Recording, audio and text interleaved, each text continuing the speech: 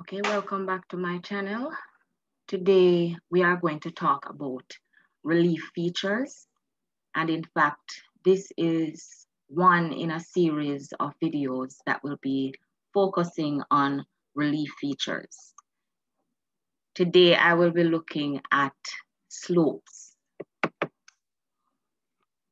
When we talk about relief, we are talking about the height, the depth, the slope or gradient, as well as the shape of the land. So we could talk about going up a hill, going down a hill. We could talk about a steep hill or a gentle hill. We could talk about a flat surface. We could talk about the coast, and we could talk about the indentations of the coast, which includes our bays and coves. And we could talk about areas along the coast where the land is projecting outwards to the sea, which would be our headlands and even spits. All of those things are relief features.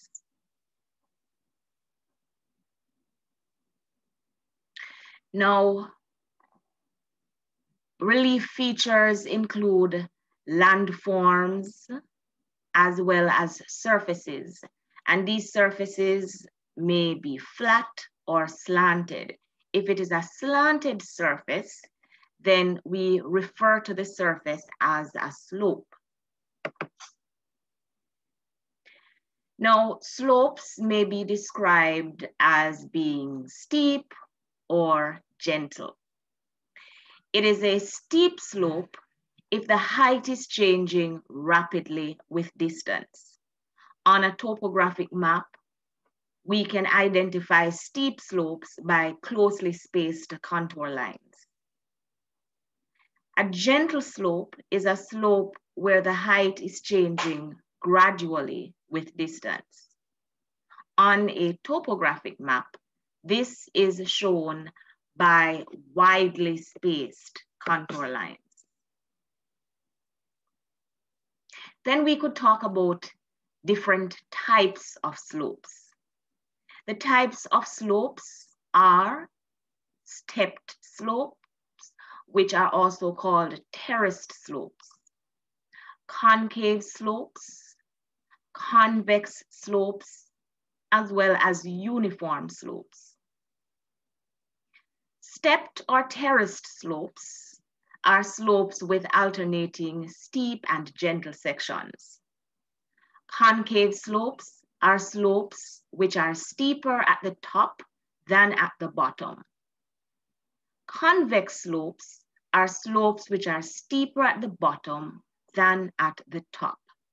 And uniform slopes, also called even slopes, are straight slopes with no significant section which is steeper or gentler than the other. Let us examine these different types of slopes more closely.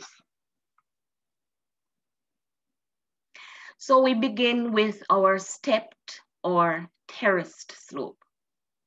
Now, if you notice on the map, to the left, we see contour lines. Notice that at certain points, the contour lines are far apart, and at certain points, the contour lines are close together.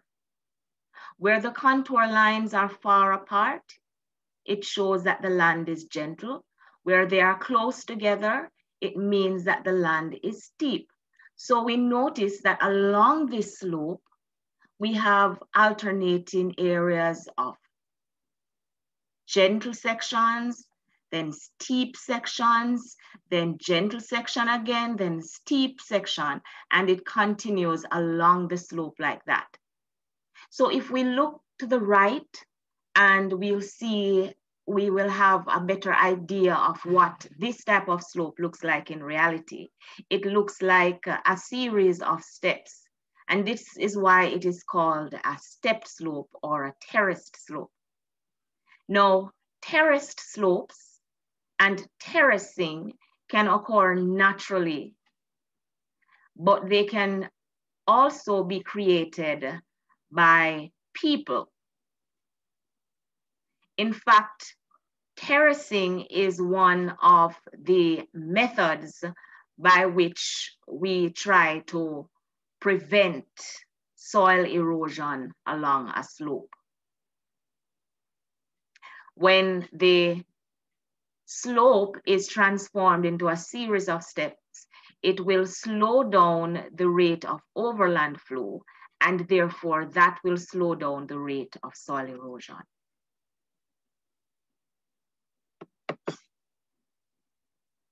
The next slope we're going to be focusing on is concave slopes. Concave slopes are steeper at the top than at the bottom. If you notice on the contour map, areas where the values are greater, which will indicate the top of the slope, have closely spaced contour lines.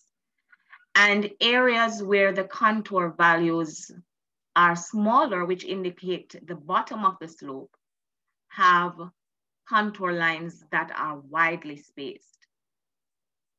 So this means that the slope is steeper at the top than at the bottom. This type of slope is common along river courses and is shaped largely by the flow of the river. Notice on this side, where we're looking at the slope in cross section, notice that at the top, the land falls steeply, and then the closer we get to the bottom, the gentler it gets. Okay, so this is a concave slope. Convex slopes. Convex slopes, let's look at this map.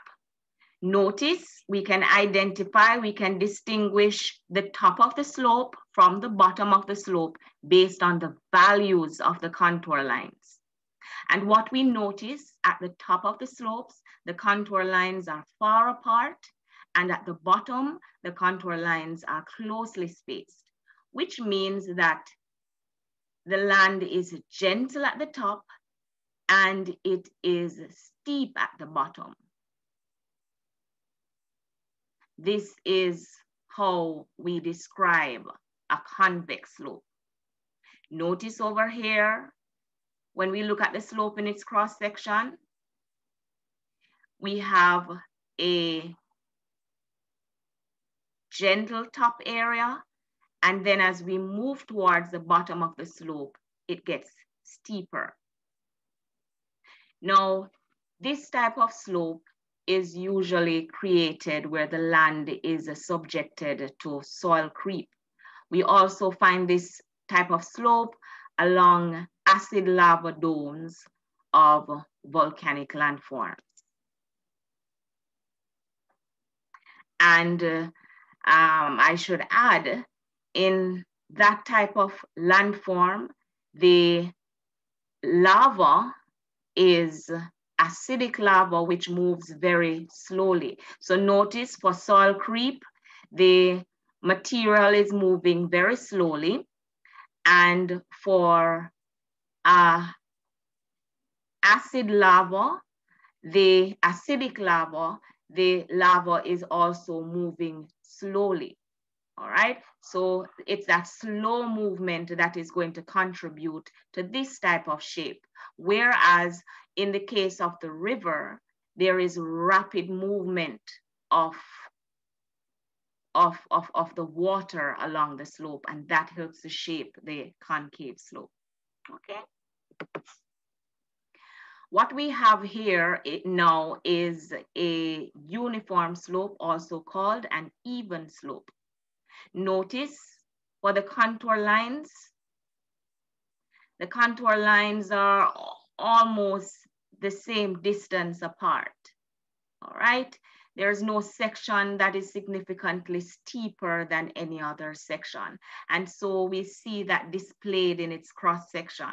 We have a straight slope going down. Okay, so the final thing I want to talk about is a cliff. Now, a cliff is also a type of slope, but what is most significant about a cliff is that it is extremely steep. Now, it is impossible that for contours to meet in reality. Yet when we look on this map, it appears as if the contour lines are actually meeting. What this is actually showing is that the contour lines are extremely close together. And we know that the closer the contour lines, the steeper it is.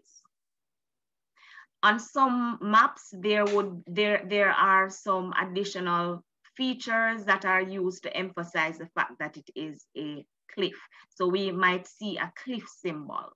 But whether or not there is a cliff symbol, we should be able to identify the cliff based on the fact that the contour lines are so close together that it appears to meet. All right, so over here, we see this steep drop in the land. Now, this slope or cliff is commonly found along coastal areas, but we can also find them in inland areas. For example, even along a river's course, there are points where the riverbed drops along a cliff, and when the water moves over that land, we call the feature a waterfall. All right, so I hope that you have learned something from this video. In upcoming videos, we are going to look at some other relief features, and I will try to help you to develop your understanding of these relief features so that you will be able to identify them in reality or on a map. Okay, please don't forget to like, to share, and to subscribe. And you may also leave a comment.